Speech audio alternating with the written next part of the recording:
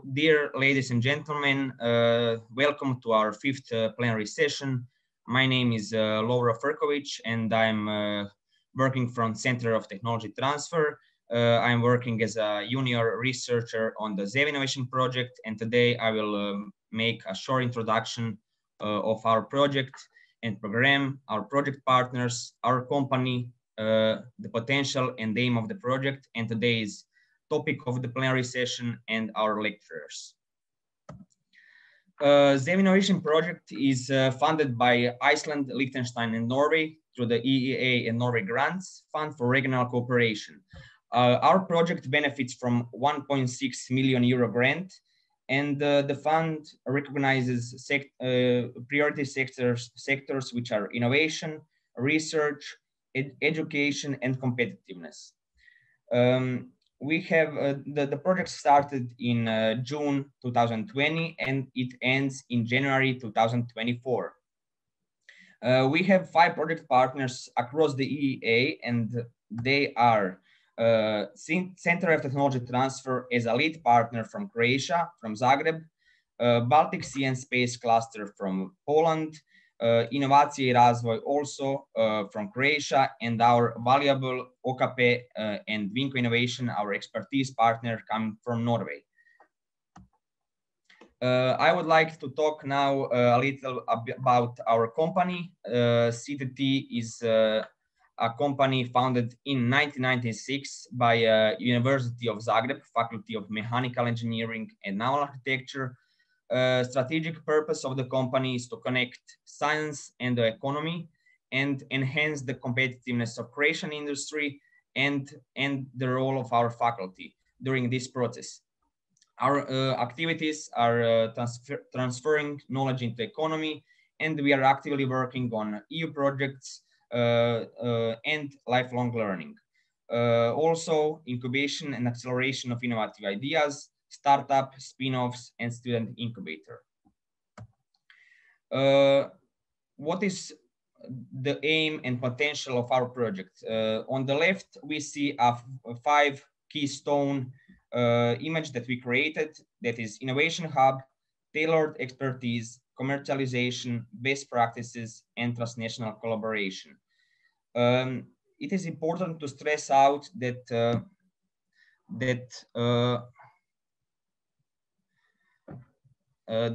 our project is actively promoting zero-emission vessels and innovations in the field, in the maritime world. And that is why we called it, we shortened the name of the project, and it is ZEVinnovation.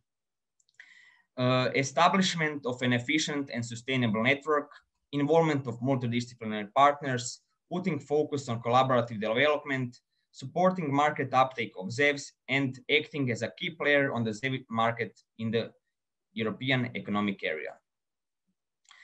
Finally, we came to the slide with information about today's topic. Today's plenary session is entitled Human Factors in the New Maritime World, and as new technologies arise and being introduced which are reducing carbon emissions from shipping and which are that are batteries or hydrogen, we have to ensure how our people are our people ready to make the best out of these possibilities.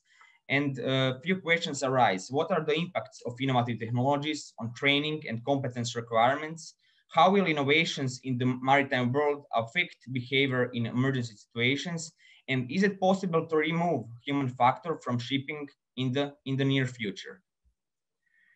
I would like to introduce our today's lecturers. The first lecturer is Anders Walland from SINTEF.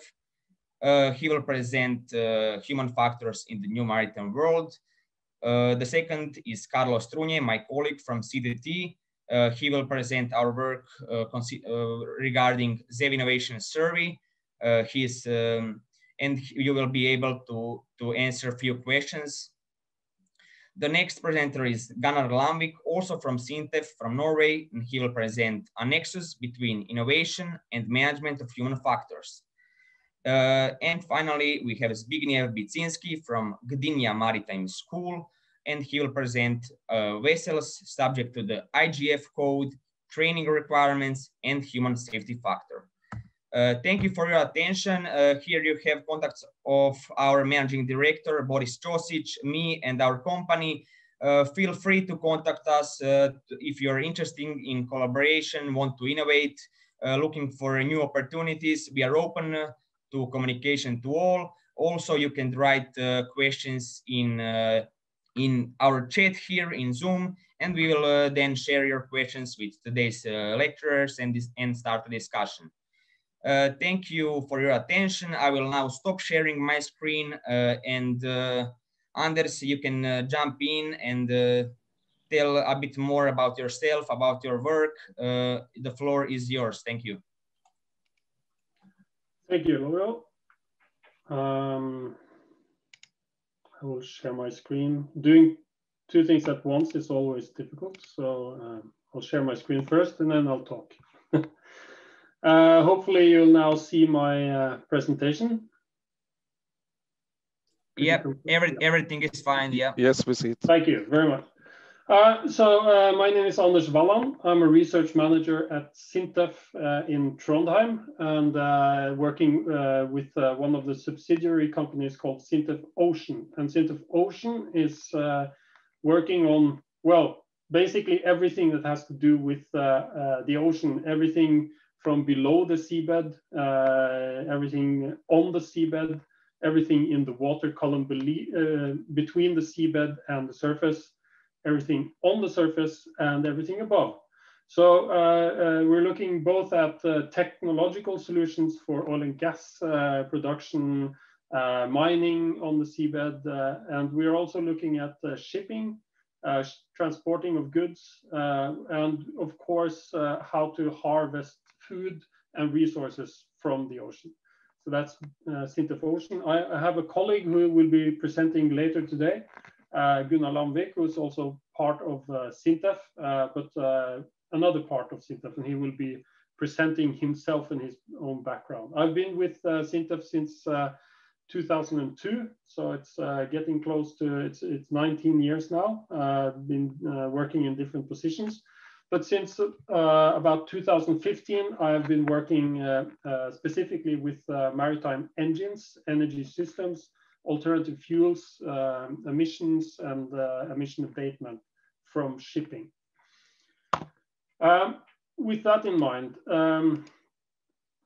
some of the topics that I will be covering in this talk, I will be brushing quite briefly on the topic of the human factor, but I will talk mostly about why it is important. And Gunnar, my colleague, will then come much more into the human factor side. He's been doing research on this and will be diving more deeply into it. I will focus a little bit on utilization of technology and also the risks that are emerging when it comes to new technology. There's always risk emerging with new technology. But first of all, I would like to talk a little bit about the backdrop. So why, possibly it's known to everyone, but the current global fuel situation for shipping is this. Approximately 3/4 of all fuel that is used by global shipping is still heavy fuel oil. And approximately 1/4 is distillates. So that's marine gas oil and marine diesel oil.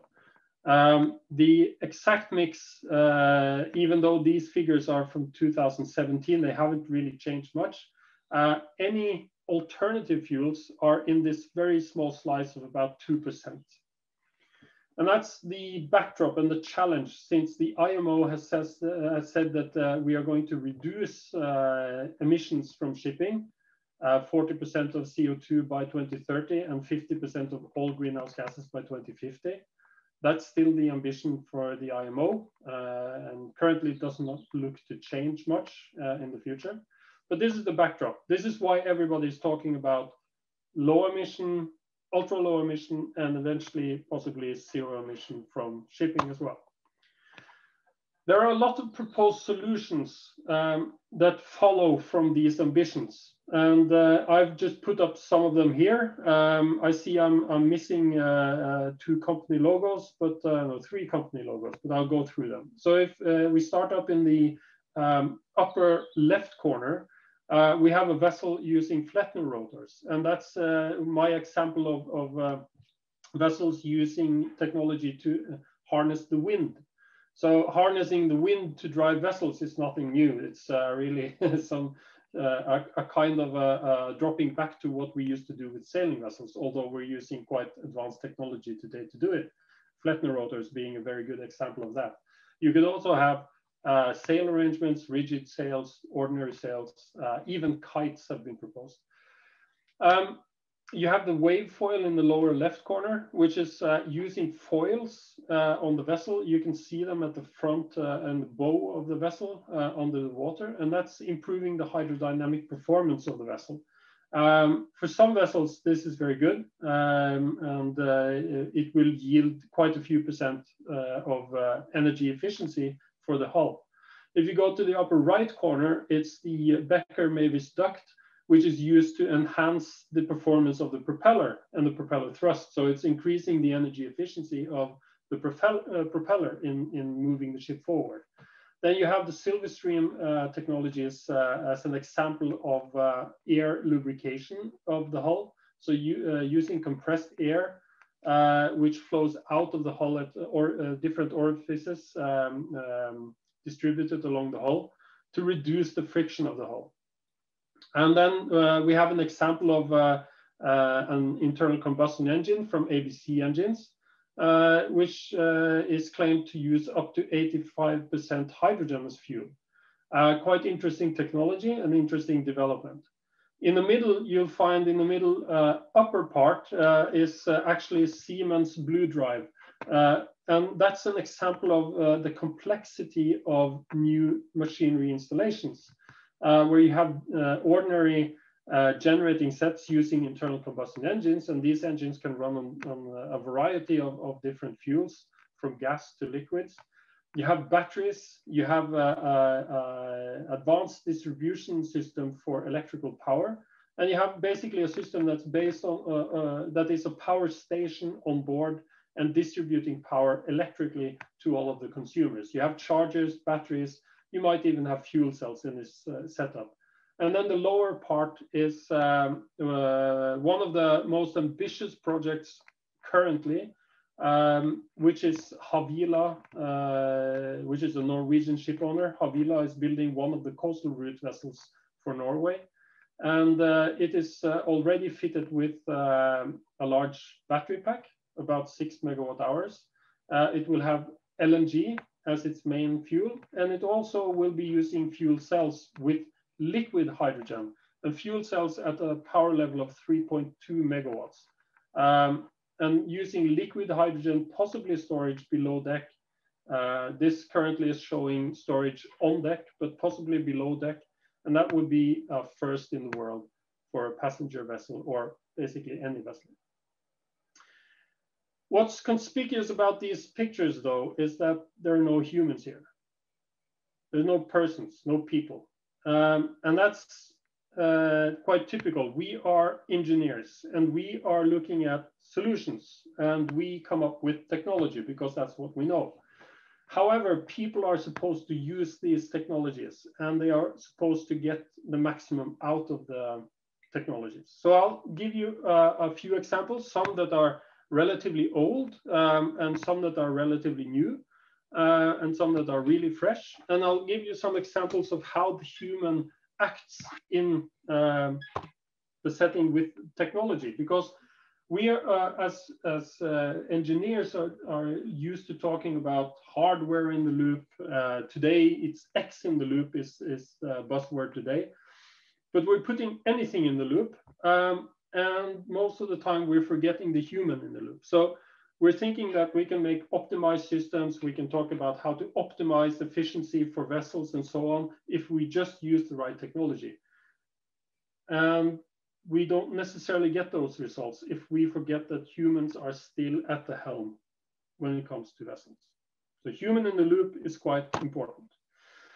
I'll go a few years back. This is a picture. This is one of the beautiful high-speed ferries crossing the Trondheim Fjord. It's a crossing of about 10 kilometers, and it operates at speeds around 30 knots. A relatively short crossing. We have some longer crossings as well, or longer travels, up to, I think it's 3-hour travel time going to some of the farthest distances. What happened when these vessels were new? This is a fresh picture of one of the vessels operating in the Trondheim Fjord today. But when we had the first vessels that went to high speed, they were fitted with engines that were derived from trucks.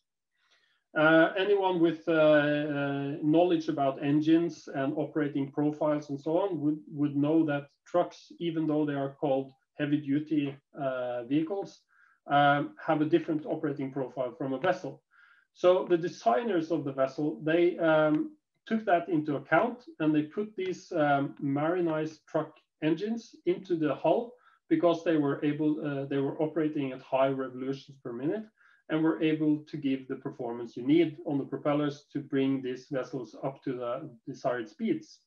However, the designers, they said that in order to do this in a proper way, the vessel should be operated according to a profile where the captain should leave the dock at a low speed, move into open waters, and then gradually open the throttle and bringing the vessel into plane and into its operating speed. So gradually accelerating.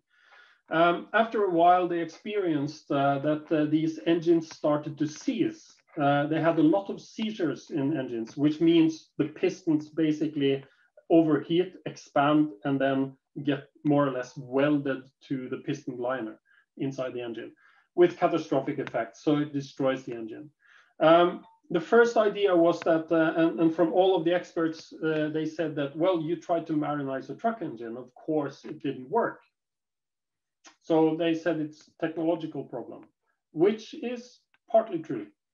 However, when they started looking into more detail, they found that the crews were not operating the vessels as the designers had set out. So the crews, they would take the vessel out at relatively high speed from the dock already until they saw open waters, and then they would go full open throttle to bring the vessel up to speed as quickly as possible. Now, the question is then, why did they do this?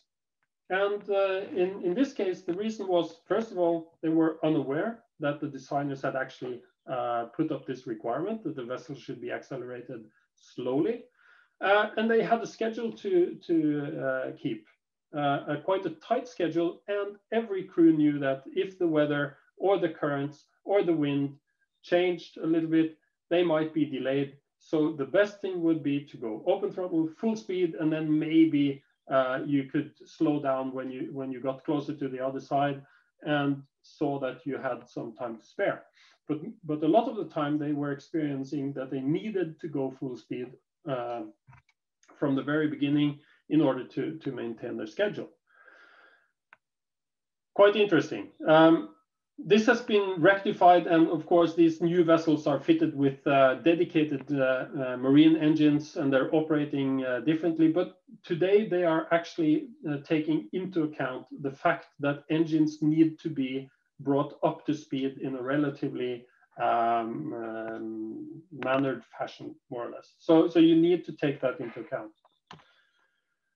Another part which relates to a lot of different type of vessels and different type of operations. I'm using here an example from DOF operating quite advanced vessels. The vessel you're looking at is Scandivega, and she is a anchor handling and tug and supply vessel. So it's a multi-purpose vessel. So she does anchor handling, which are very specific operations. They take the anchors of mobile offshore units and position the anchors for these units prior to operation, and also after operation, before operating as a tug and moving the mobile offshore unit to another place of operation or taking it to shore. And they can also operate as supply vessels for platforms. They have a wide range of complex capabilities, and they have very complex machinery systems and other systems as well. And they are capable, they're built to be very energy efficient. However, when DOF started looking into the performance of these vessels, they found a huge variation between crews. So they could see that some crews were able to operate the vessel very efficiently, and others did not. And they started looking into why is this? And what they came up with was a diverse range of reasons for why the crews could not do this. And some of these reasons was that, for instance, one captain felt safer if he had more engines online, that is up and running, while other captains adhered to the company policy of keeping a minimum of engines up and running.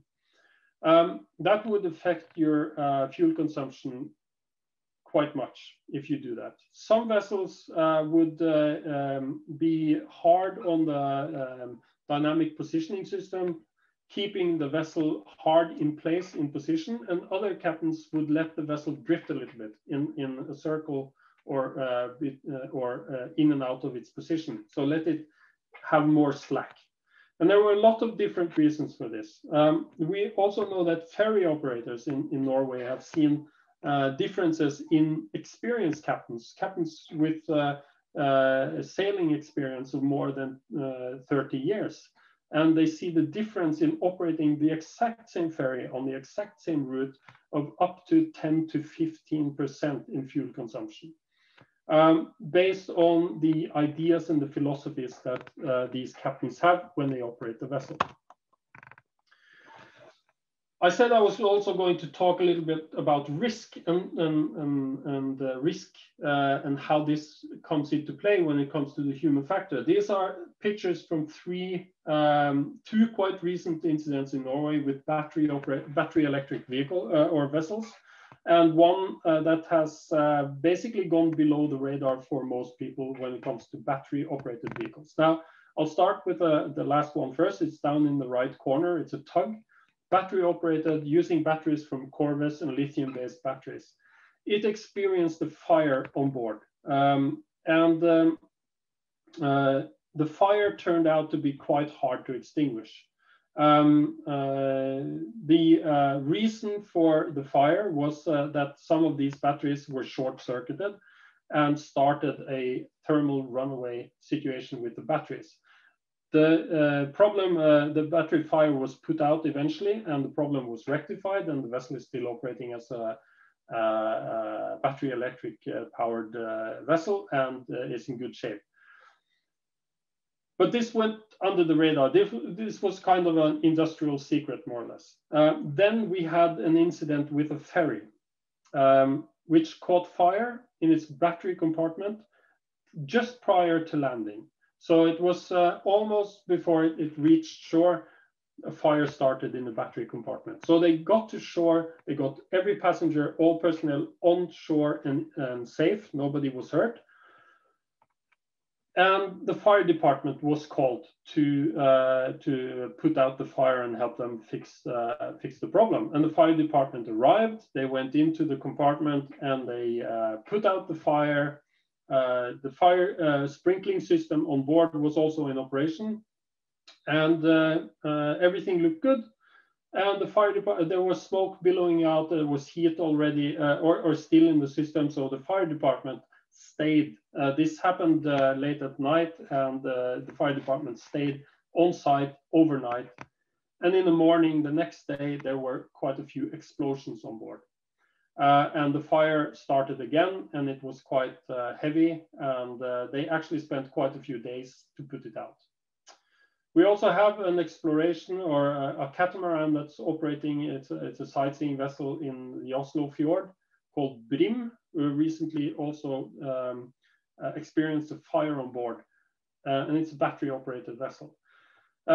The reports from both of these incidents, from the Ytterrønningen, the ferry, basically shows that the batteries used on board were water cooled. And what happened was that the water cooling had a leak. So water came into contact with the batteries, made a short circuit inside the battery and started the fire. So there was an arcing in the battery, producing heat, starting the fire, and that was what happened. But the dangerous part of it was that this part of the battery was not in use. It had been disconnected from the system. And what happened when it was disconnected is that the battery management system was also disconnected, which meant that the crew on board never got the message that something was going on. So the fire alarm came very, very, very late, and much too late to be handled.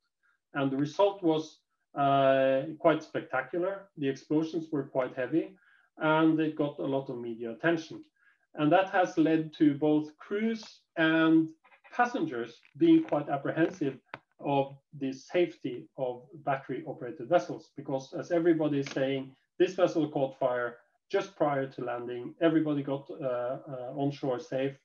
What would happen if weather was bad? This happened far from land, and nobody was there to help them. That would be a very different scenario. And with those explosions, people would be hurt or even killed. The same thing with Brim. The fire started, they spent several days trying to put the fire out from the batteries. Eventually they were able to do it, but they put it also quayside in Oslo. And fires from batteries turn out to produce quite toxic fumes. So the end result is that you get people with quite apprehensive emotions surrounding battery technology. Now, finally, I will just have a short slide, which really goes back to the other previous slide I had when I was talking about the anchor handling tug supply vessel. Together with Kongsberg Maritime and DOF, we are performing a project called Intelligent Energy, and that is for providing decision support for these advanced vessels, because we have realized, based on the surveys that DOF has done, that crews are basically relatively unable to utilize all of the capabilities of these advanced vessels. They are too advanced. Basically, they're too complex and too advanced for the crews to really be able to manage them in a good way. So they need systems to help them understand and increase their situational awareness, understand how they are operating the vessel right now, and what is the potential to reduce energy use even further while staying within the required safety margins and so on. It's very interesting to see the information and how you can condense the information and how much you need to condense the information to make sure that the human stays in the loop and the human is able to utilize these type of systems and ensure that the goals that we set when we are engineers, coming up with a lot of technological solutions, a lot of possibilities of optimizing energy use on board vessels, reducing emissions by doing the right thing.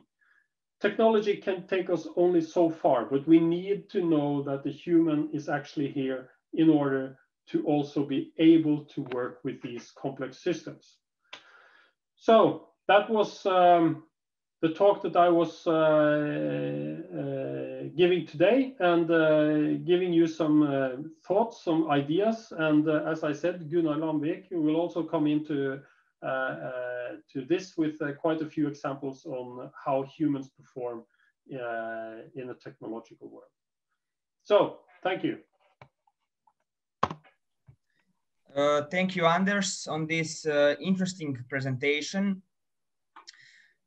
Before continuing with other lecturers, I would like to ask you a few questions which should be interesting for our audience.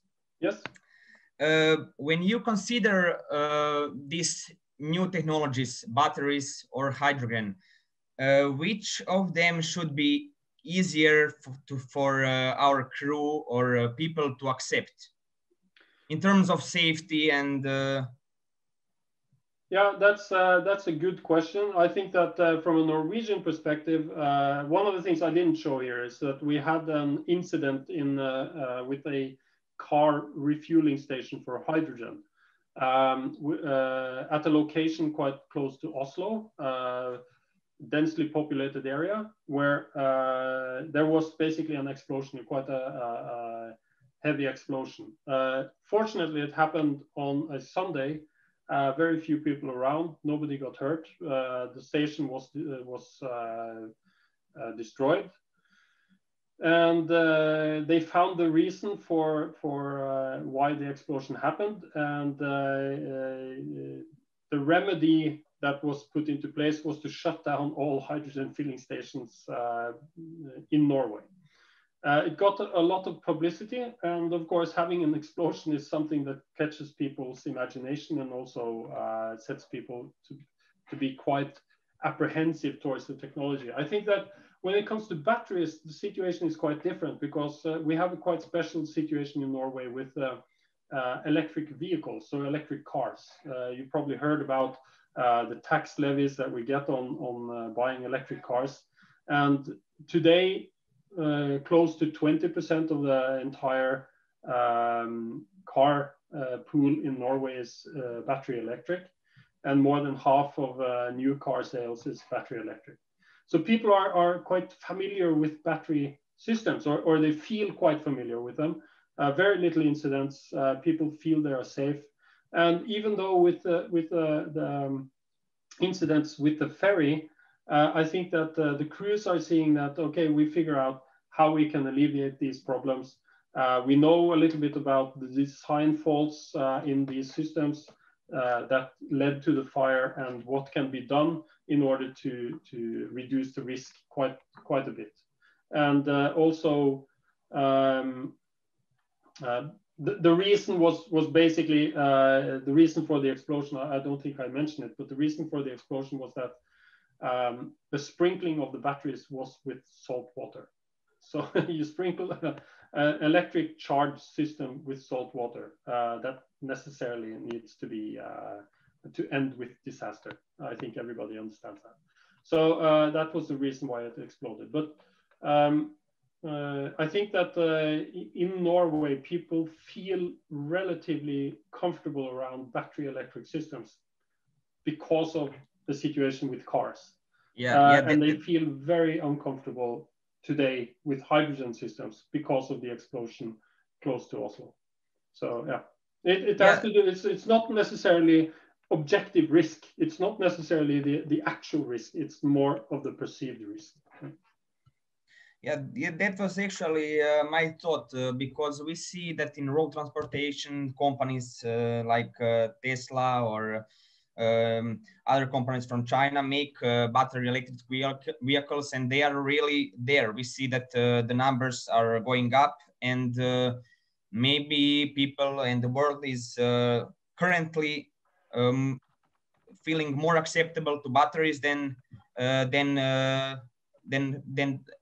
the hydrogen technology. But also we see a lot of explosions of batteries as well. Yes. Yeah. There are definitely issues with that as well, but I mean, I don't think any technology goes clear of fires or explosions when it comes to energy systems, at least. Yeah. Okay. We have few questions in chat, but we will answer them after all presentations. Now, please, stop sharing.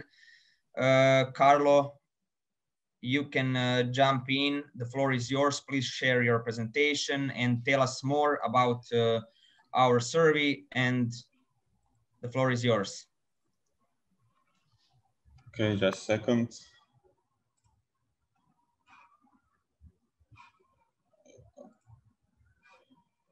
Share screen.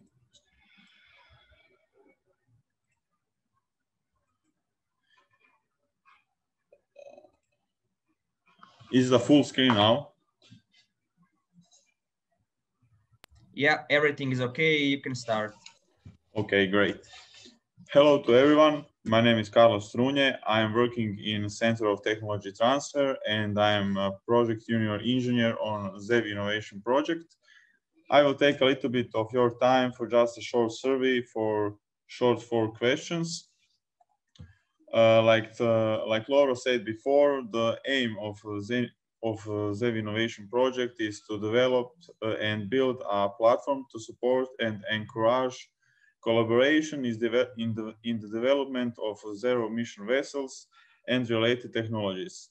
Your answers on our questions will helping us develop and shape the innovation hub, identify and connect collaboration partners, and identify collaborative innovation opportunities. All information collected will be kept confidential. For this survey, to be able to answer these questions, you need your phones to scan QR code on your left upper corner, or with computer you can go on slido.com and write this code under #247079. So I think there will be no problem with getting slido.com. We will wait a half a minute to everybody get in, so we can then start with questions.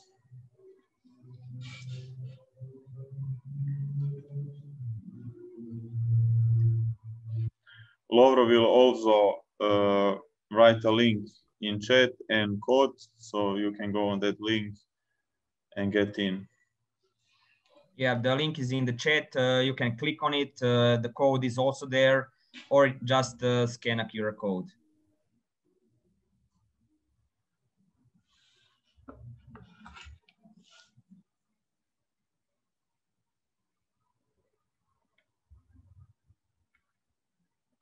So first question is, do any of your current collaboration projects involve collaborating with organizations in other countries?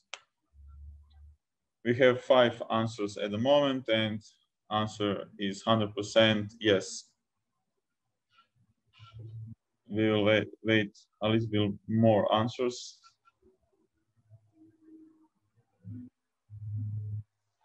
We have more than 10 people at the moment on slido.com.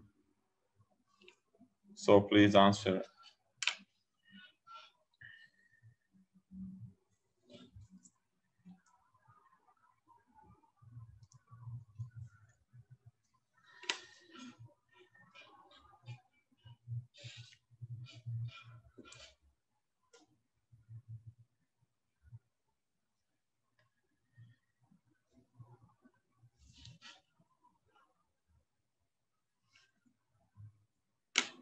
Okay, great. Everybody answers on this first question, so we can go on second.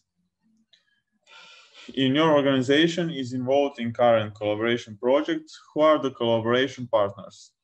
It is a multiple choices, so you can answer or you can have a few answers.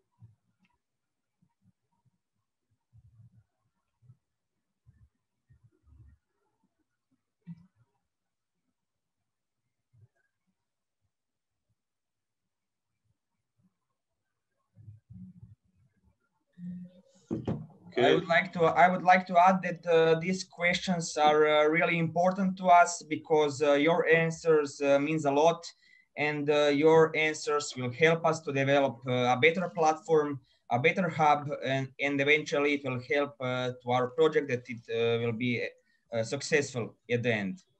So please take your time. Yeah. We have different answers on this question, so but everybody answers answer that research institutions, RID labs. So okay, we can go on third question. What behavior values are important to you when selecting a collaboration partner? Also, you can have a multiple choice.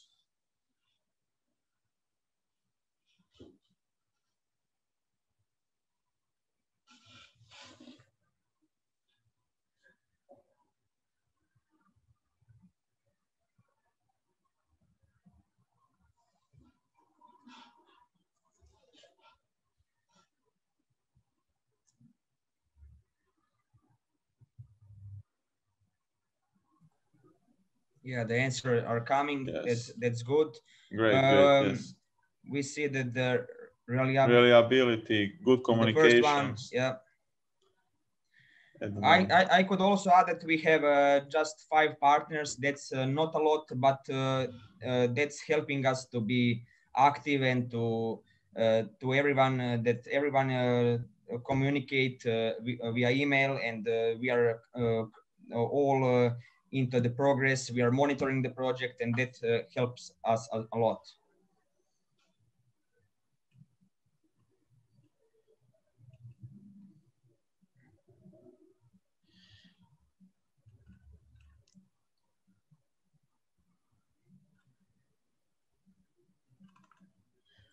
So we have 10 answers.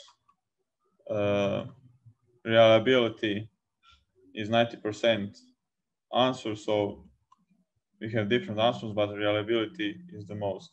So we can go on the last question. What processes, if any, does the organization have in place for managing collaboration projects?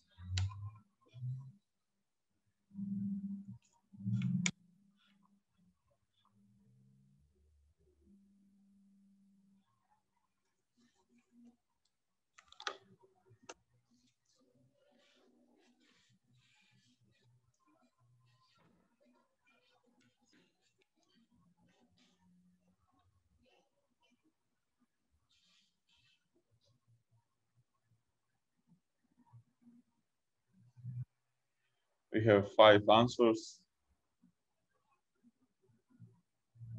We will wait a little bit more to everybody answer.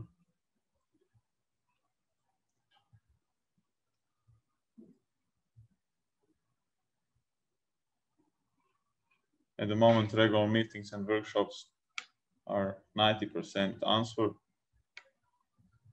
That's okay. Okay, 10 participants answered all questions. So that's 4 short questions for me. Thank you very much for your little bit time. These answers will helping a lot in develop and build our platform to support and encourage collaboration in development of zero-emission vessels and related technologies. If you have some questions for me, you can write email me or to my company. And thank you very much one more time, and I hope you will enjoy the next presentations. Lovro. Thank you, Carlo. Thank you, Carlo. I hope that we received enough questions. I now invite Gunnar Landvik to join and to share his presentation and tell us more about his work in SINTEF. Thank you very much. Let me now see.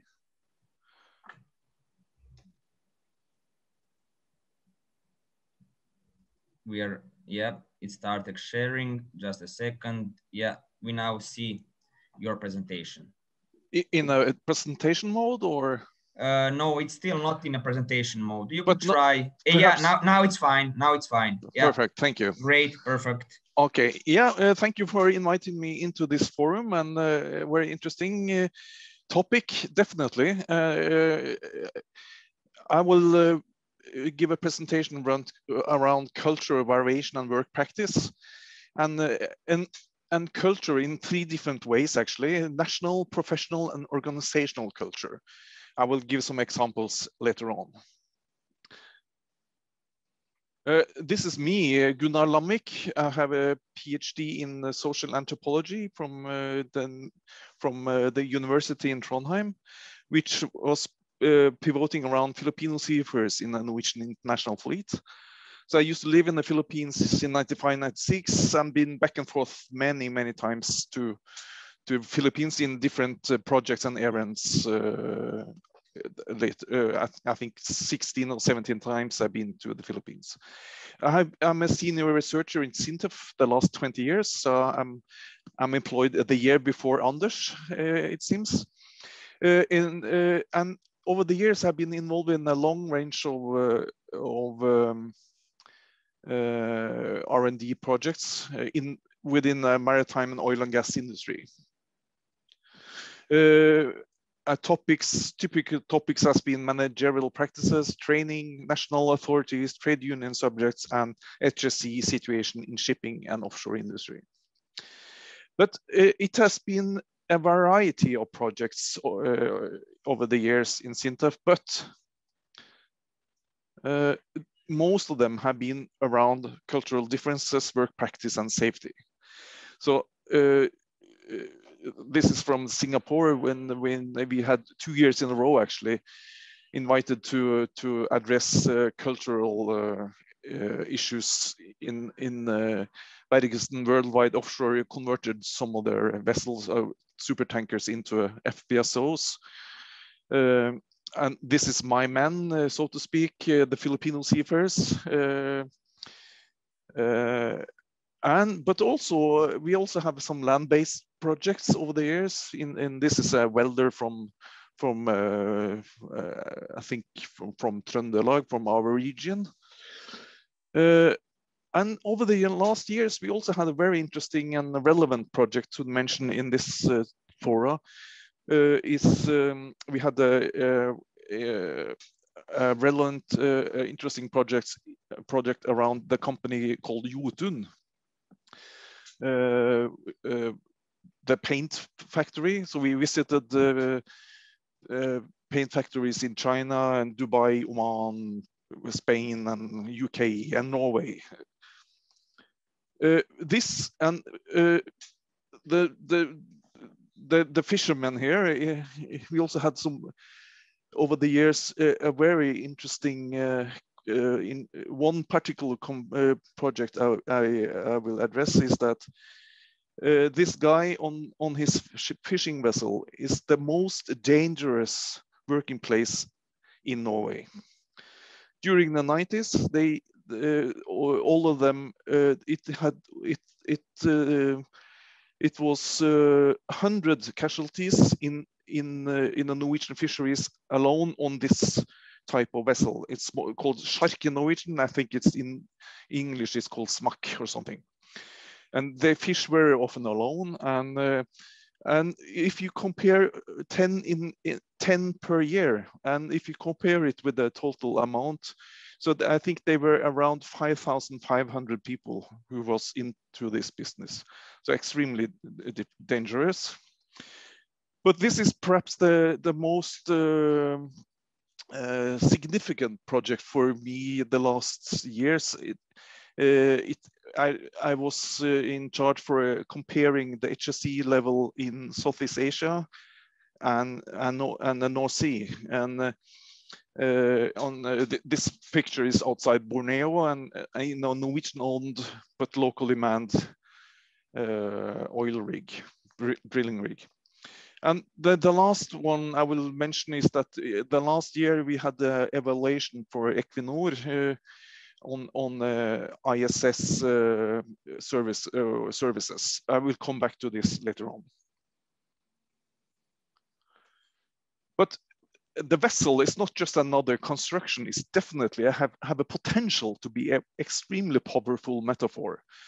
It's very often a metaphor of life, and as Michel Foucault said, it's in civilization without boats, dreams dry up. And you have a drilling vessel you here, and you have a Bergussen supertanker, and then the left corner is the picture taken by me. Actually, it's in the Mediterranean on a cargo vessel. But what I will address is that there is a link between where people come from and how they do their work. There is a link between the color of the passport and how they solve the tasks, whether it's offshore or on board the vessel or elsewhere. But luckily, it's not that clear cut as you see the red arrow here. But because cultural differences is definitely a sensitive issue.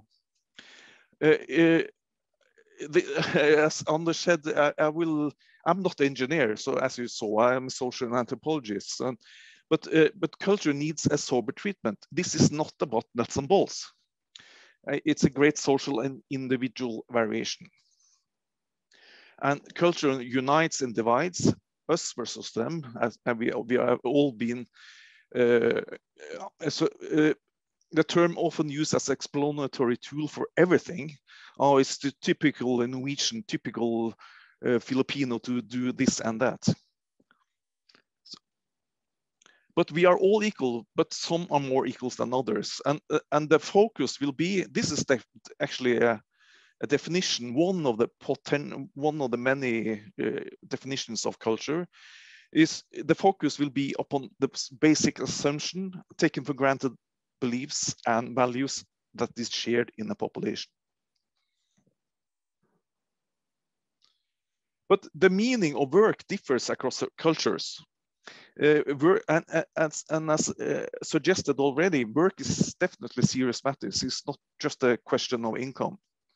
We all want to gain respect and recognition as professionals. We all want to do a proper job. However, this does not mean the same. It implies different behavior. So to be a welder in Croatia or Singapore or Norway means different things. Technically the same, but different ways to think of and perform the role, different meaning imposed into the work. The picture is from a shipyard in Singapore.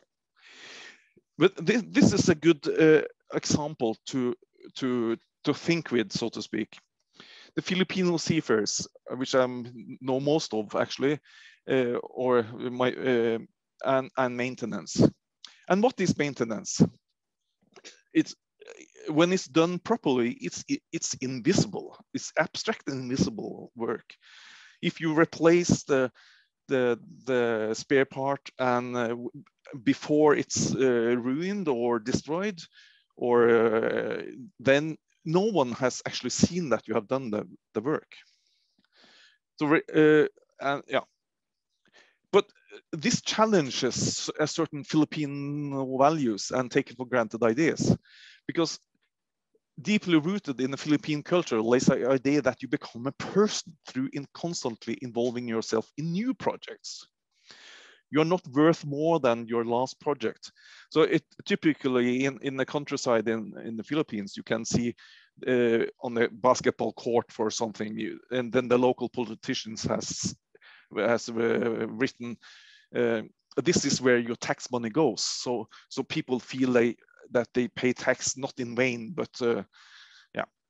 But and Norwegian superintendents, I've also seen it myself, tell stories about engine rooms where Filipinos are in charge. It's definitely a quick fix and improvisation. And what is emphasized is the highly visible work. So you paint up some of the pipes red and report of light bulbs and things like that.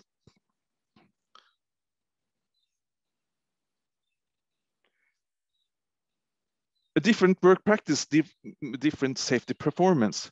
And safety is definitely one important, although aspect of work practice. We all want a safe operation. We all want to avoid accidents to happen and to come more home to our beloved ones back home. However, it seems that we have different ways of strategies to reach this goal. So cultural influence the work practice, and and thus the safety level in an operation. The culture provides us with different starting points for a safe work practice.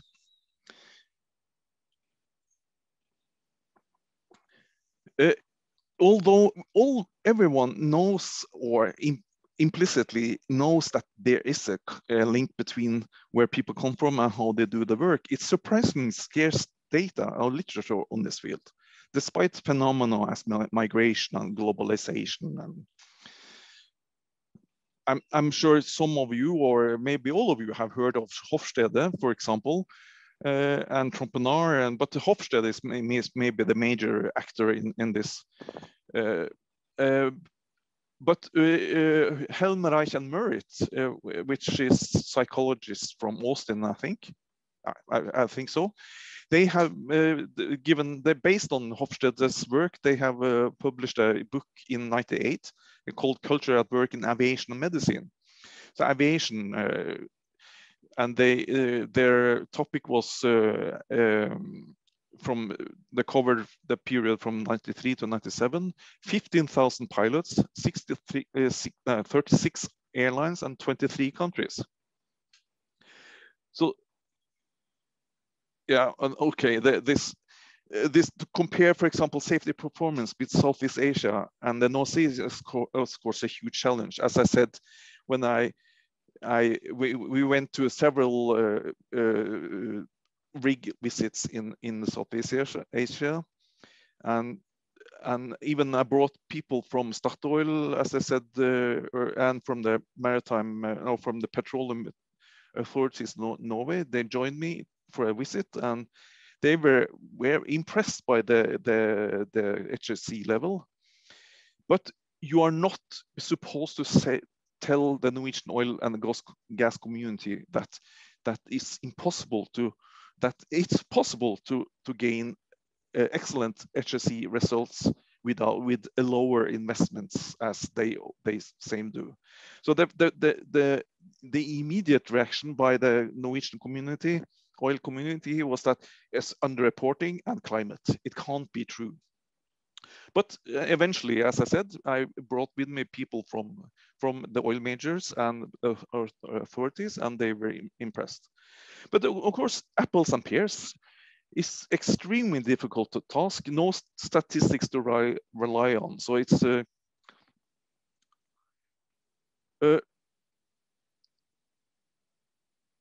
national culture. In anthropology, in my discipline, it's hardly exists. So to link culture to a certain territory is one thing, but to give culture to a political association is a challenge. But a professional culture it can be a much stronger bond than both national and organizational identity. And once again, shared norms and values in a profession. And here we have professional culture in aviation, and based on the authors I mentioned recently. 12,000 pilots in 19 countries, and here is one. Do you see my cursor? Yeah. I like my job. Quite a innocent question, but after all of these 12,500 pilots and from 19 countries, they agree. It's a quite good work to be, a position to be a pilot. So after all, if you are from Philippines, Korea, or Germany, they will accept that it's a meaningful job. Yeah, this. Now we have seen the link between national culture and work practice, but we also have seamanship. It's a mythical term actually, but one professor from Denmark, Fabienne Knudsen, she defined it that it's a blend of professional knowledge, professional pride, and experience-based common sense. as well as having a social ethical dimension. Yeah. We had the project we're pivoting around the design of the bridge, and especially when they eventually, after some years, they had to replace some equipment, and I think the backdrop is that a bridge on board a vessel is some kind of compromise. It's based on different producers, manufacturers, and different manufacturers, small and inadjustable text made on the screens, several screens without dimming function, equipment that could not be reached from a normal working position, handles without feedback, and many non-functional buttons. And of course, it's no secret that this picture is from the coastal express in Norway, from Bergen to Kirkenes. And I was surprised that the captain on the bridge, if some of the passengers having a shower, and some of the humidity into the cabin, then alarm potentially can start. And he on the bridge will have all the cabins into the. So in the end, it's a fatigue when it comes to or they ignore some of the alarms at least. But I mean, here we have some concrete illustrations of seamanship. You see here, I think the mouse is not supposed to be there, but they have put some plexiglass over, and you see they have just made a hole to the buttons they need. And here some of the officers, a woman, she was not that tall as the rest one, so she had to stand on something when they entered the port. And this is one of my favorites. Everything is ignored except for start and stop all wipers. And of course, this is also one. I mean, the policy in the company can change over the years, and when the electrician come on board and to fix a new equipment, for example, this is from the fuel control, monitor the fuel consumption. Then they just put it somewhere. I mean, it's not that many places to choose either. So it is, and you see also some of the other muffs they use just to ignore. And because one of the, definitely, as I mentioned, it's very hard. I mean, during winter time, and it's supposed to be extremely dark. I mean, outside, and you need to have not to ignore or destroy your night vision. It's impossible to dim some of the fully. This is from a supply vessel outside the offshore installation in the North Sea. So now we have seen the professional culture and the national culture, but we'll also have a last example, is that it can also be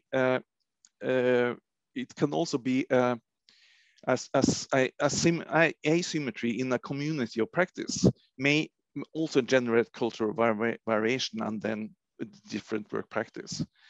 And this is an example from the HSE platform we evaluated last year. And it's ESS illustration. I will come back to what ESS stands for. But immediately it's easy to understand that inside one particular company, it is a potential for variation. I mean, managers versus employee is one example, but you also have a different variation between the companies in the same sector, collaboration and dependencies. And of course, how are you employed is are you a fixed employment or on a contract hired?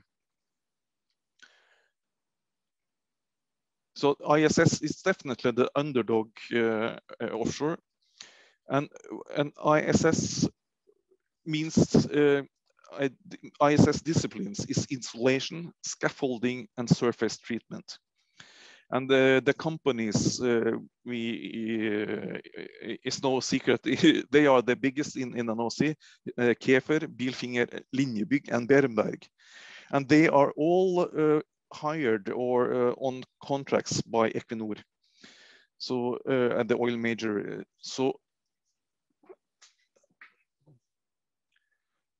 But common for all these organizations, all these ISS companies, is that they are the big part in the collaboration.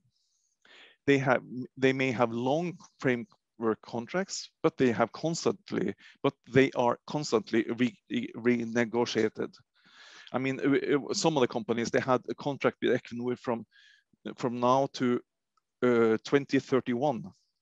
But you need to constantly prove that you are the one for the job. So maybe annually or every second year you have to renegotiate the contract. So it's a strange arrangement actually.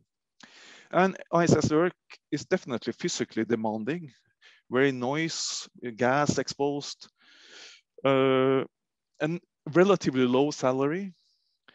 I mean, the offshore industry is not known for their low salary in Norway, and they also have unclear contracts regarding job rotation. I have some neighbors here in Trondheim who has been into this for a short period, but when you are not when you don't know then when you can come back again, then you just leave the ISS business. And as many do, then very high turnover. So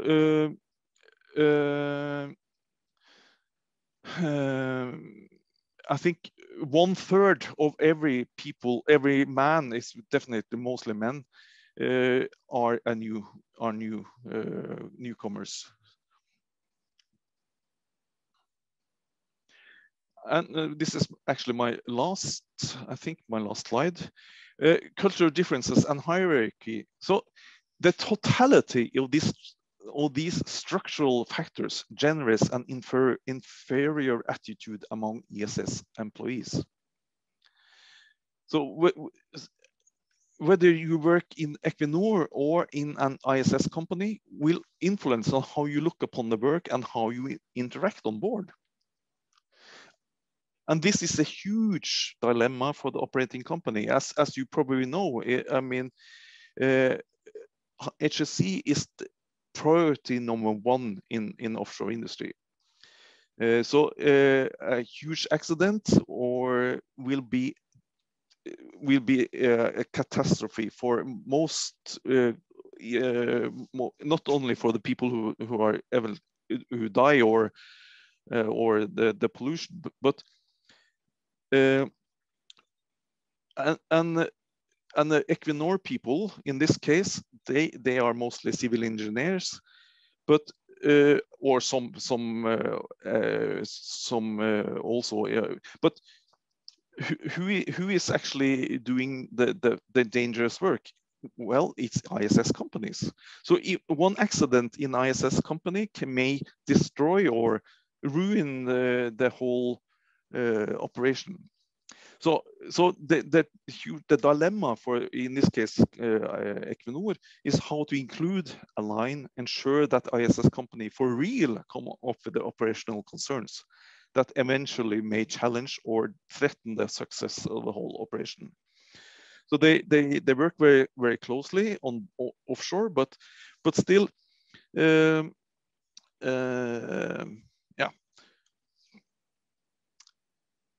That's it. Thank you for your attention. Thank you, Gunnar. The presentation was really interesting. I have a few questions for you regarding. I would like to connect Anders' presentation and your presentation. So, if we consider vessels that are unmanned, that do not have people on board, and let's say consider artificial intelligence and the autonomous sailing. Should we and how can it be done? How could we include cultural variations across different countries into such technology? Because such technology it depends already upon a lot of factors, and this could be really an additional problem. Well, Anders is more closely working with autonomous vessels, I think. But when you consider, from your point of view, should we include such a cultural variation, because they do exist? They do definitely exist. I think also. I mean, I'm not.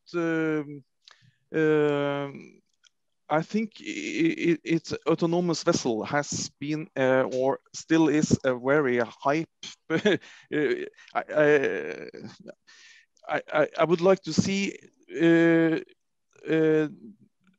as long as you find people who accept to being offshore on board for 10 months a row per year, then it's very difficult to see the large amount of autonomous vessel. But I know that in Norway you have some really full-scale experiments, or even as we speak, in Kongsberg Maritime and Wilhelmsen have a joint venture called Masterly, for example. So they are convinced that this is coming. But I would suggest, maybe some of you know better than me, but I think we will have parallel universes. You will have some high-tech autonomous vessels, or maybe ferries is what's coming first, and then you have as long as you find labor that can accept the terms, then they will have that one as well. Yeah, but I can maybe chip in a little bit. Yeah, please. Because what you were mentioning now last is autonomous ferries. From the maritime authority in Norway, they see autonomous ferries as one of the first actual big application areas for autonomous vessels. Now, it's also quite important to understand that this term autonomy is something that is a gradual development from fully manual to what you might consider just totally automated, where there's no human in the loop whatsoever. And most of the systems that we are today talking about as autonomous systems is somewhere in between. So even if you look at the Yara Birkeland, which will be a very small vessel, container vessel operating autonomously in the Oslo fjord, has quite a lot of human interaction in its operation. Even though the vessel itself might be able to navigate the area autonomously. But ferries is a good example, because there you have the issue of having a vessel. If you look at ferry operations in Norway, they usually go across a fjord. Travel time is something like anything from 10 minutes to up to an hour crossing time. And today, the manual operation on these very new ferries that have been put into operation is manual operation is in and out of the harbor or of the landing area. So the captain takes the vessel from the quayside out into the fjord, pushes a button, and the ferry crosses the fjord by itself. And then it gives a warning saying, I'm approaching the point where I need a human to take over control and land the vessel. So the next part is to automate the landing. And that's what they're working on right now. And the interesting part is what then happens to the crew. Because now you have captains who sit there, can override if they want to. I mean, you have crossings like you go across the fjord, 30 minutes crossing, you do that 10 times a day. It's the same travel. Weather, of course, changes, making it a little bit more exciting in some days than others. But it's the same monotonous job. Now they're going to take away all of the excitement and just put the captain on top there, sitting there, monitoring everything, drinking his coffee, paying attention. What happens then to the human? How is the human going to interact and what is happening? I think it's a very interesting question. And the current safety regulations say that you need people on board. But if you look at from a technological point of view, I'm pretty sure that we can make the ferry sail safely all by itself from one side of the fjord to the other. I think it can be done. But then again, as I said, the issue of absolute risk, what's the real risk and what's the perceived risk is something to consider. And maybe the crew on board should only be people who are there and only know how to get people safely off the vessel if something should happen. Just to mention it, I don't have the figure in front of me, so I can't present it, but we have been working on a concept where instead of having one huge ferry crossing the fjord, we have a small ferry crossing the fjord. And every time there comes more cars, so the cars start to pile up on the land side, you can attach more parts of the ferry. So you have some, call it a barge, that can act as a trailer to the ferry. Previously, ideas such as this was that these trailers needed to be physically connected. And the physical connection on a vessel in water is really difficult because the forces will be really high if you start to get waves and movement. But today with autonomy and with automation, we can actually make the trailer so the trailer follows the vessel. So it's like a mother goose with all its chickens behind. So it's a flexible system because right now ferry crossings in Norway are such that, for instance, here in Trondheim, one of the busiest in Norway, during the middle of the day, there's almost no cars on board. But it's still the same big ferry crossing the fjord. And when you come to the weekend, there's a huge lineup of cars waiting to be carried across the fjord. So if you could have a system which is flexible, where you can build the capacity based on what you have on shore, and then just operate a small ferry which is suited for this middle of the day, or next to nothing operation, that would be interesting. So we'll see if that pans out, but that is one of the examples where you can get something approaching autonomy, but it's basically an automated system. The reason why the Maritime Directorate is skeptical towards it is they don't want to put people on such a barge without having some kind of safety personnel helping them if something happens. So again, real risk versus perceived risk is quite difficult for all of us, even being engineers and thinking that we know statistics and know how to be objective observers and so on. It's really hard. That's what we struggle with all the time. So. Thank you, Anders. I have a few more questions, but we should hold them for the Q&A session. Now I invite Mr. Bitsinski from Gdynia Maritime School to join us.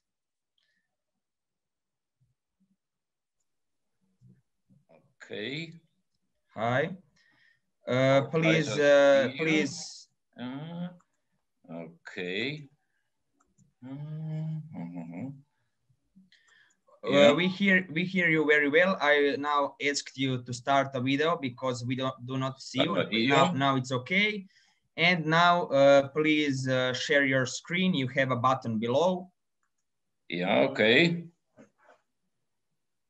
And it's visible? Not yet. Yeah, just a moment. I will try.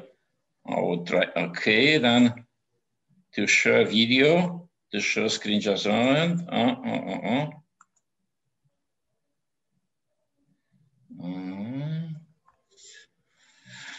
Okay, just a moment. I will try. Okay. That's here. Yeah. Share screen. So first you open a presentation or a document. Yeah, okay. I will open doc. It's opened. Then you open it and then you go to the green button, share screen, and you pick a window where it is your document which you have opened. Okay, I will try, Okay, good. It's opened. And there's share screen. Yeah.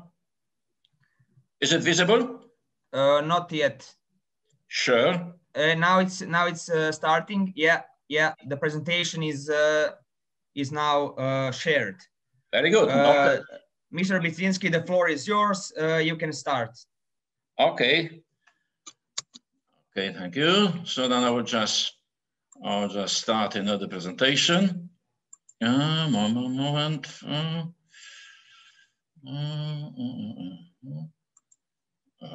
Okay, from the beginning. Okay, now I think everything is okay. Yes, everything is fine.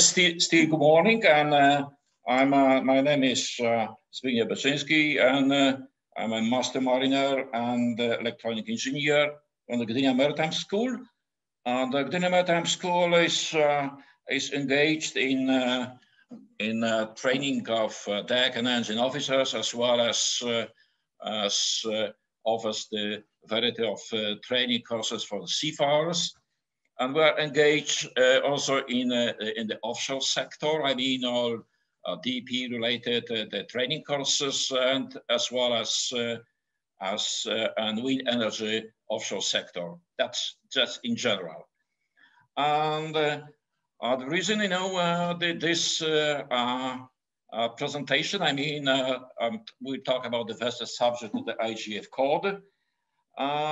It's not quite a zero emission system, but it's a step ahead, to reduce emissions. I mean, especially, to improve the quality of the flue gas in the special areas and in port areas. We have here close to us the Baltic Sea is a special area when we have restrictions.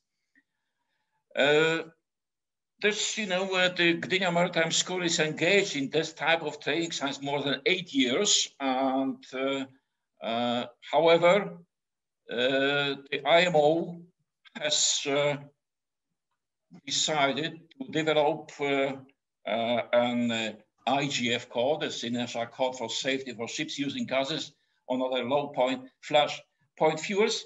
There are, in fuels, the various liquids, but the most common and most popular now, it's LNG. I mean, it's a liquefied natural gas. This gas produces various problems with storage on deck, on board of vessel. We use special tanks, the pressure tanks, or we use, or we use atmospheric tanks. So that's, we observe a low when we store the gas on board. It's we are talking about the low temperatures, which produce a problem to the crew. This development of IGF code, it's not only the technical, conditions for vessels, But the most important is that companies shall ensure that seafarers on board ships using gases, mostly I mean about the LNG, shall have completed the training to attain abilities. You know, that's very important because, you know, of the nature of the fuel. This is also, you know, that's included in STCW convention and STCW code. So this is, you know, the training according to the IGF code. However, the phase 2 of the IGF code development is ongoing in IMO because now we are focused on the new, you know, fuel cells, you know, and methyl ethyl alcohols as fuel. So fuel cells we're talking, you know, about with use of hydrogen and of course methyl ethyl alcohols as fuel, which are not focused in the present version of code. The code was implemented in January, in force in 2017. The new requirements should be completed and up to end of this year. Of course, we have some restrictions due to COVID, and it's planned to be in force from 2024. Some information about the training requirements. The crew, that's essentially, you know, to promote safe LNG bunkering practices. That every crew member should receive comprehensive formal training. We are talking about emergency response training to deal with conditions of leakage, spillage, or fire, and the first aid training specific to LNG. Some more information about requirements of the STCW convention. We are talking about 2 levels of training. The basic training for seafarers responsible for designated safety duties associated with the care, use of emergency response to the fuel on board of ships subject to IGF code. The detailed provisions are included in section A 5/3 in the STCW and of the STCW code. And then we have developed the special IMO model course 7.13 for basic training. That means this training is very important. Advanced training for masters, engineer officers, and all personnel with immediate responsible for the care and use. And use fuel system on ships subject to IGF code. This is also included in the STCW code and IMO model course 7.14. In the Gdynia Maritime School, also we have implemented, also approved, it should be approved by administration, LNG bunkering simulator. The simulator will replace 2 from 3 required bunkering to complete training. Every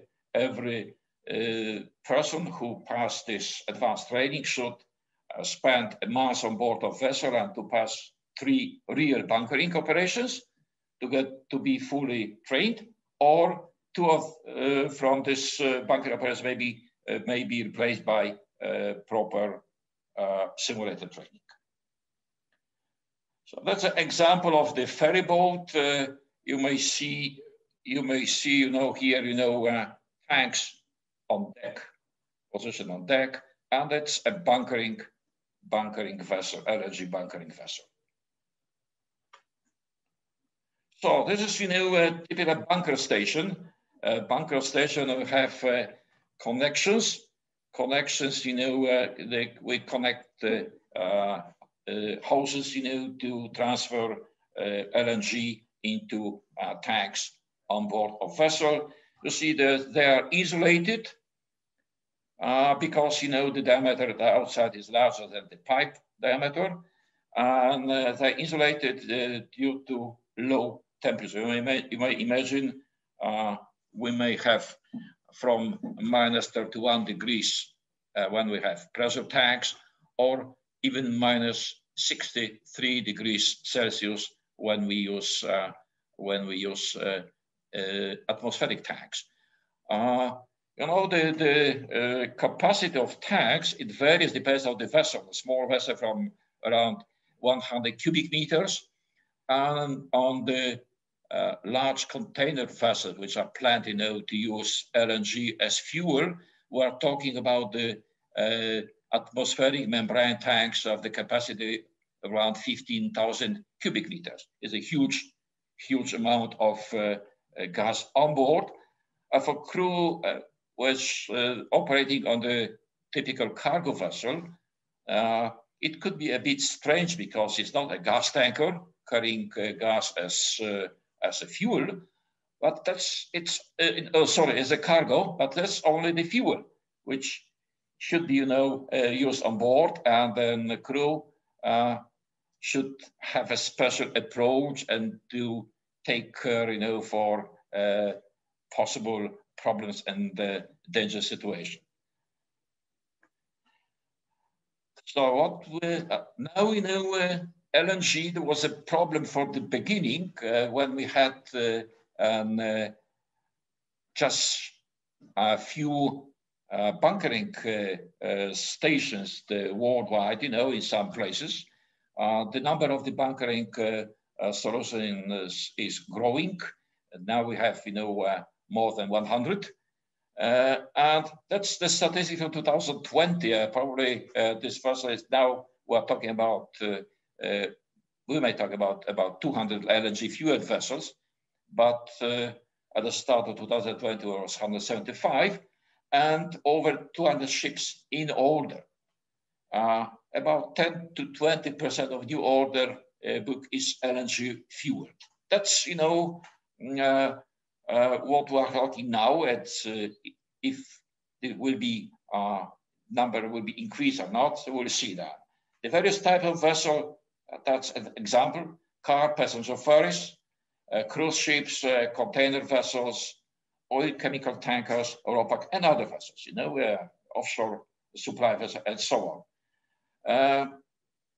With the LNG, we are talking also, you know, not only new built vessels, but also some conversions are, you know, done on board on vessels, which, you know, have installed the proper engines. We are talking about dual fuel engines. Usually, you know, this vessel when operates on the open waters outside of these special areas, the vessel use heavy fuel or traditional or diesel. But, you know, when enter these special areas, should transfer, you know, to LNG. The problems with the gas is to ensure that we have the continuous supply of gas to the engine, especially in port area of vessel is maneuvering.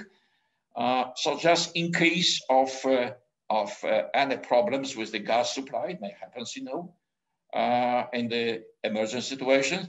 So then we have, we may, this automatic system will change back, you know, to the diesel in case of emergency, or we are talking now about hybrid vessels, the new projects, where we may use, you know, the batteries as emergency supply system. So, who is involved in operation? You see, then we have, this is a ship side, is a shore side. It depends, because we are talking about the various supply systems, short terminal, track, and or supply vessels. The supply vessels are now getting more popular as a more flexible system, and they are, you know, they have quite a large capacity. They may store a large amount of gas on board, liquid gas on board, That's a better solution than the trucks. They're used, they're still used, for the smaller amounts of gas which are supplied.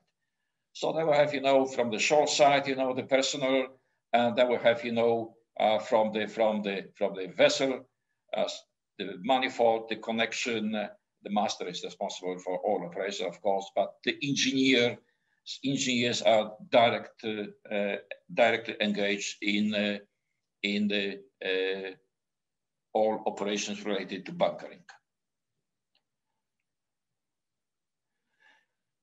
So then, what I said before, the number of persons engaged, the safety procedures. We are talking about the safety procedures because it's not same as bunkering of heavy fuel or diesel. It's a big different. So then we have to have, cooperation. We have to have effective means of communication between the responsible operators and supervisors on the ship and onshore bunker station, a truck or bunkering vessel. So that's very important. That's the human factor, and because should be a good communication to act in case of emergency, So we have even installed for them emergency shutdown systems on board just in case of any problems. Then we have to establish a safety and security zone, around of the vessel, just in case of leakage, in case of the leakage of liquefied gas into the water, then we may observe, a rapid, change of the liquid into the vapor, and in case of the proper relation between the vapor and oxygen, it's a risk, of even explosion. So that's very dangerous. So we have to be ready to act, and then we have to protect, vessel should be proper distance from the other ships, an authorized person in the area, objects like cars, trucks, even cranes, in port area, and ignition sources. During bunkering operations, every crew member must follow all restrictions established. It's movement on board is restricted. Then we have to take care, for protection of accommodation areas. In case of, in the presence of gas in air, we have to take care in case if we have some bad weather condition, like let's say like thunders, and that's which may be a risk of an ignition. It produces serious problem, in particular on ferries and crew vessels. On ferry, when we are alongside, we have to supply gas as a bunker. At the same time, because the time alongside is limited, usually it's 1-2 hours alongside, so we have to, at the same time, we have to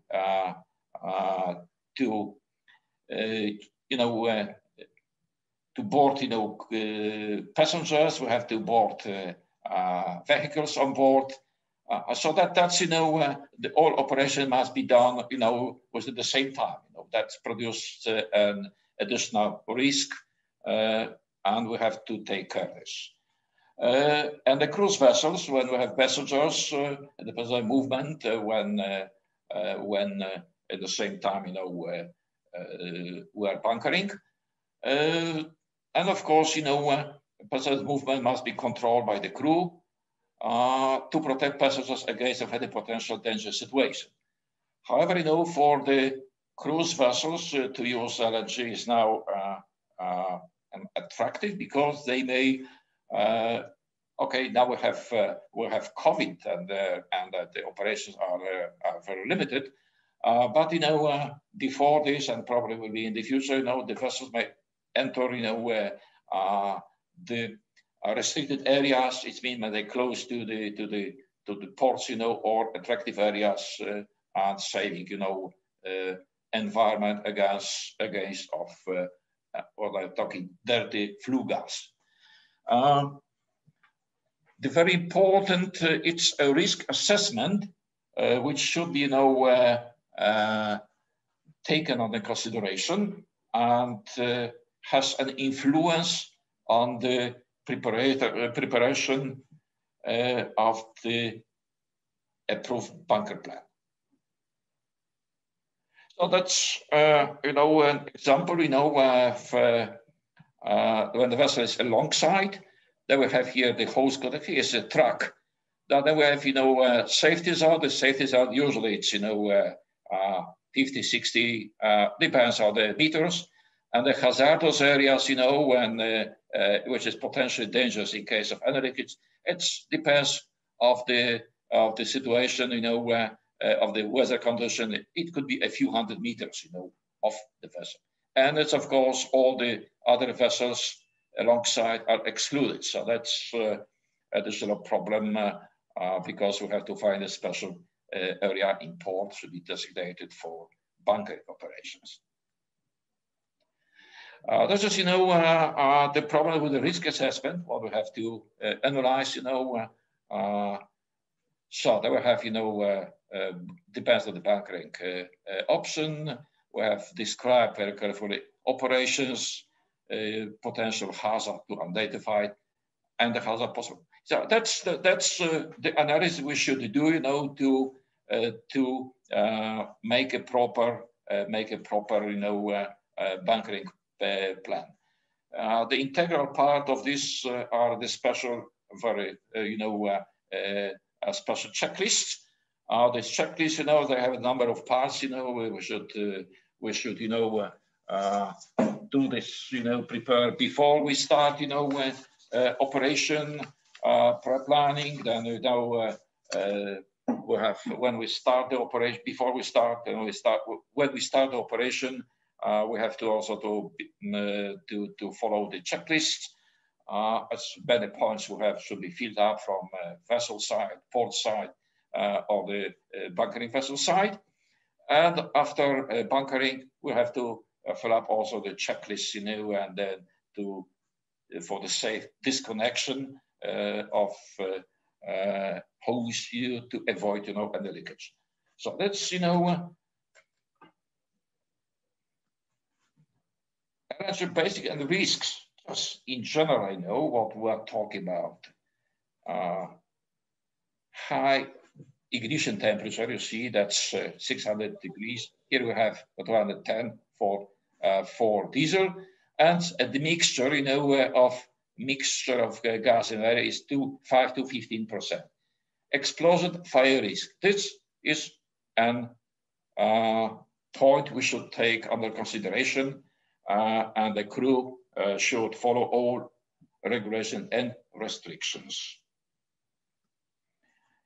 Now we are talking about the low temperature. You see the low temperature, here is an atmospheric tank minus 63 degrees. And of course, you know, in case of the direct contact, where we observe the results, frost burns, and we observe here steel, normal steel will become brittle. That's a very dangerous. Okay, we have the special system protecting the ship's hull in place when the cargo hose is connected to the manifold. Gas release is to be prevented because flammable cryogenic nature. That's what we are talking about. This human safety factor. You know, that's what we are talking about the crew. The training, knowledge, understanding, proficiency as a result of the appropriate training and certification. This is, you know, also proper instruction. The instruction, you know, and the knowledge of the ship, bunker equipment, and procedures. The personnel involved in connection of bunker hose and personnel in the direct vicinity of these operations. should use a protective clothing and equipment to avoid, first of all, these cold burns in case of direct contact with gas. And of course, we are talking about the additional equipment like communication, radio communication system, VHFs, another system, which should be,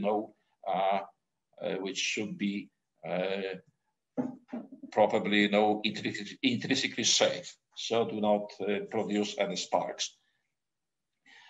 Ability to use communication language and effective means of communication is very important.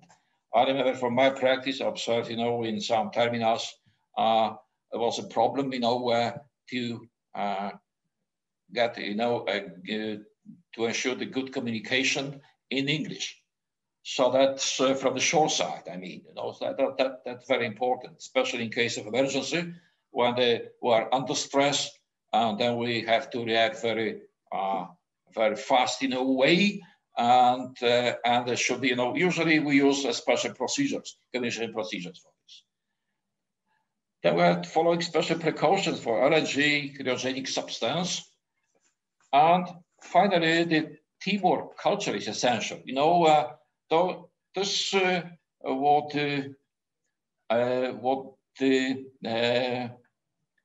the Gunnar has presented, it's different culture depends. We have on board, also the crew, many nations, on board, and they will have, to work together to form a teamwork. And of course, just in case of emergency response, to deal with conditions of liquid, spillage, or fire. This is, a problem which the crew has to take care. I think, it's important because looks like the LNG fuel, which is maybe not quite zero emission solution. Still, we observe, the CO2. Okay, we have no fixed particles in the flue gas, but some ideas is also to use, the biogas methane, which is as a biogas, and this ensure the reduction of the CO2 emission in the flue gas. So that's I think is. Everything is ahead of us, and probably we'll observe some mixture of these systems. So what we are working over the new the development of the IGF code for the new fuels. So the more or less, what I would like to say here. We have, as an example of the offshore vessel with LNG, Wärtsilä, it's very engaged, in the manufacturing of this tank. This is typical pressure tank, with the pressure inside of about 10 bars, and the gas is and the temperature is minus 31 degrees. Thank you for your attention. If you have any questions like this, okay. Thank you, Zbigniew. Yes, I prepared one question. Now we will start a Q&A session, but I would like to start with you. Yeah. So when we are talking about the causes of most accidents at sea, we see that according to the Mariners Alerting and Reporting Scheme, human error accounts for the majority of maritime accidents. This occurs due to improper training and lack of training, inexperience, fatigue, and just being overworked. But if we remove the human factor from this equation, let's say, from your point of view, considering the IGF code and the new rules and regulations, what is put first in place? Is it the we have to reduce emissions and we have to have zero emission vessels, or is it that we need a safety? What is more important from your point of view currently in this situation? What I may say, you know, from the experience, from the gas tankers, this systems, which are, installed on board of vessels, now, they are, manufactured in a safe way, and then they ensure the very high level of the safety on board when properly used, of course. Because we should, you may imagine the tank. The tanks are, the projects, how long they may be used. They are projected for the 25 years of use, so they're longer than the vessel. However, they are made from the proper materials, everything, to stay, in the good condition for a long time. So then we are talking about both, because that's the step to reduce emissions. As you know now, the LNG gas, even within the EU, is the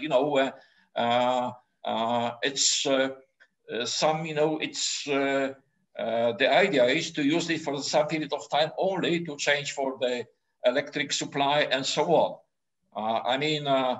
However, this gas, it's a solution for the long time, probably, because the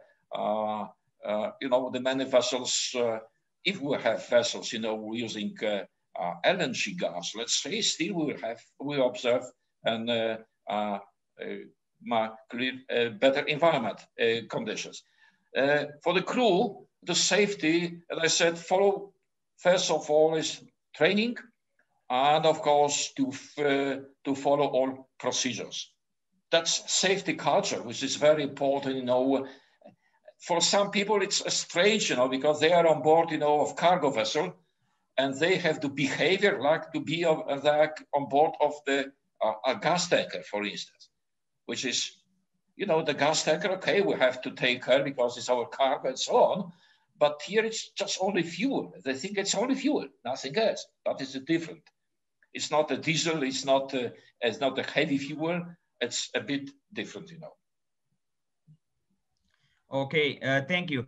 Could you please now stop sharing your screen? And I would like to ask Anders to join us as well with video.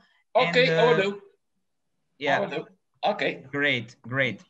So I will now start from the beginning, just to go through each presentation with some questions which we received on chat from our participants.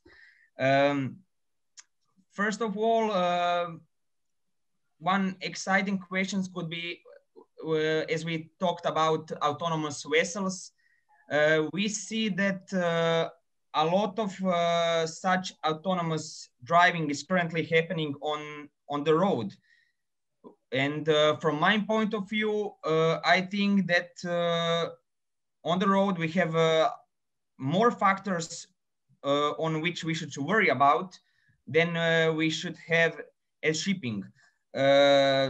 Should then shipping maybe become a pioneering sector to integrate such technology? Are you asking me? Yeah, sorry, Anders, for you. We think that shipping is one of the areas where you could really benefit from testing autonomy. And as I said, autonomy is really a scale of varying from totally manual through automated systems and to this idea of having something that operates completely of its own and makes its own decisions. I think that it's quite a long way to get to the end point where you have a system that's capable of making intelligent decisions in all kinds of situations. It's true that the maritime environment is less cluttered than what you would find for cars. But still, if you're moving close to shore, you have quite a few challenges. If you're moving in areas of rivers, you have debris from rivers that's hard to spot. You might have smaller vessels. You might have people doing windsurfing, kayaking, being in small boats, fishing. So you need to make sure that the system is capable of catching all of these things before it's deemed safe. So, I mean, today, vessels also run over small boats, kayaks, and so on. So it's known to happen. And there's no reason to think that autonomous vessels won't do the same. They will. The main difference is, of course, who is to blame. If you have a captain on board, at least you have somebody to blame and somebody to go. So there's quite a few questions. But yes, we believe that working with autonomy is quite suited for some parts of maritime transport. Thank you, Anders. I have an additional questions from chat for you. How about using the ammonia as a hydrogen carrier?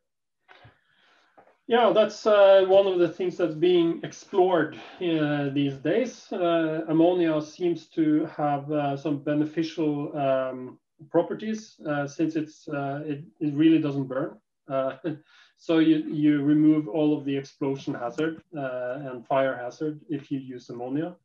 And it has physical properties which is relatively close to, for instance, liquid petroleum gas. So you can use that type of system as a tank system to contain ammonia. Currently, I think that the most viable solution for using it as a fuel is using it in an internal combustion engine, because we know that that will work. And there are also plans both from MAN, from Wärtsilä, from Bergen Engines here in Norway, to bring ammonia engines into the market by 2024, 2025. So that will most definitely happen, at least in pilot or demonstration scale. However, there are some issues with ammonia as well. From the emission side, NOx, of course, it'll produce huge amounts of NOx. That's something we know how to handle.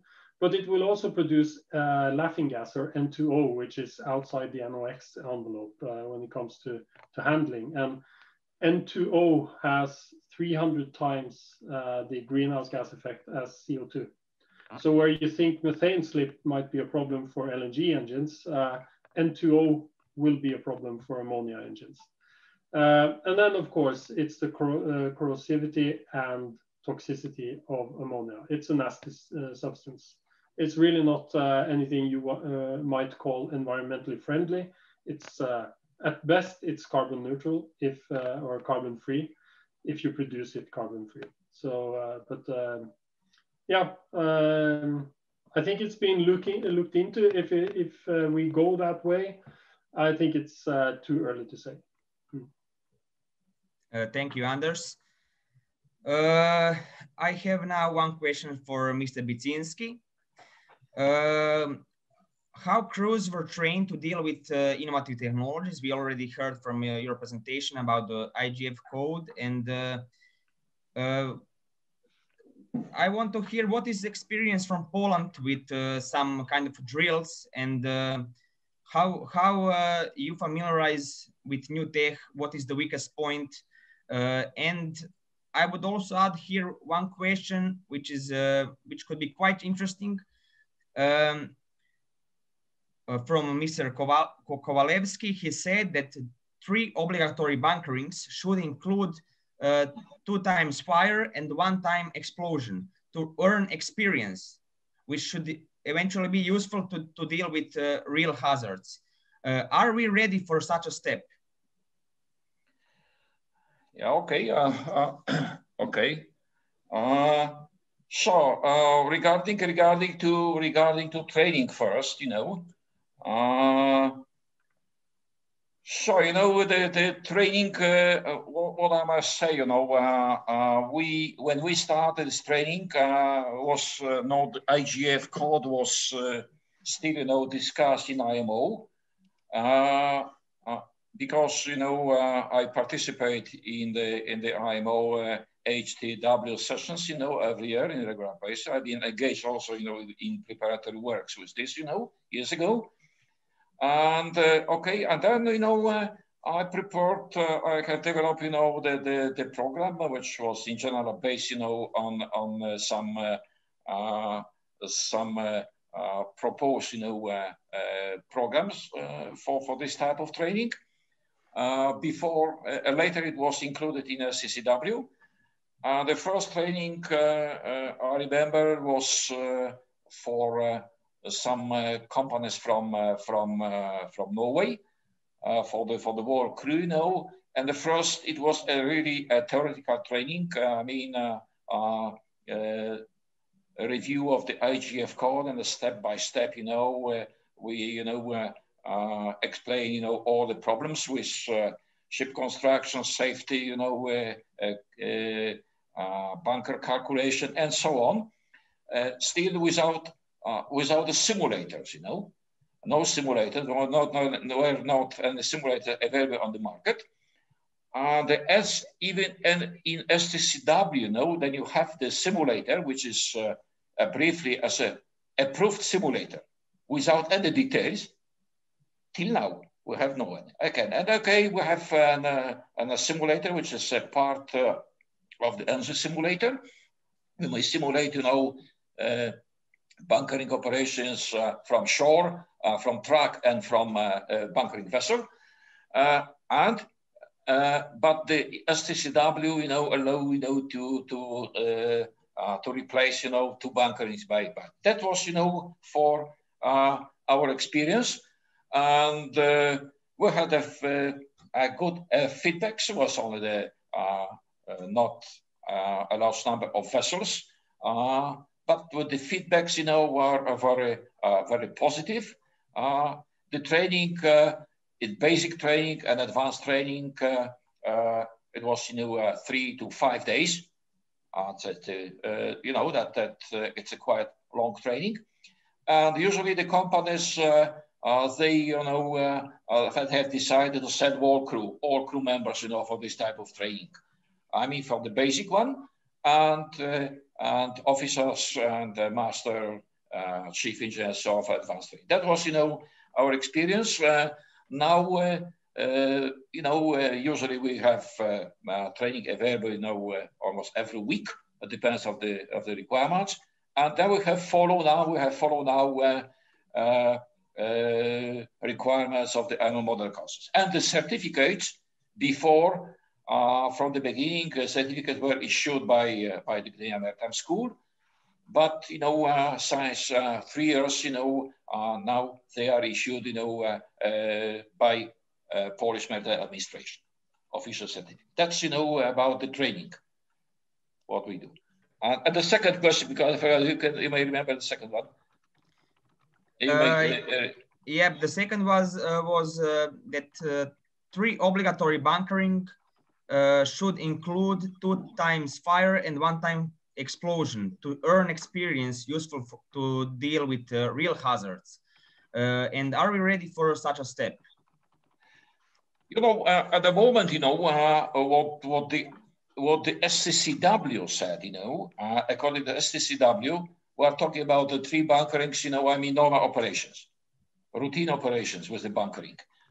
So, however, we may on the simulator now, we may simulate, the leakage and the problems with the fire hose integrity. With the cargo hose integrity. Then we may simulate this, and we may simulate the emergency situation as the use of ESD, emergency shutdown system, which normally when you are doing a real operations, if nothing happens, you never use this ESD system.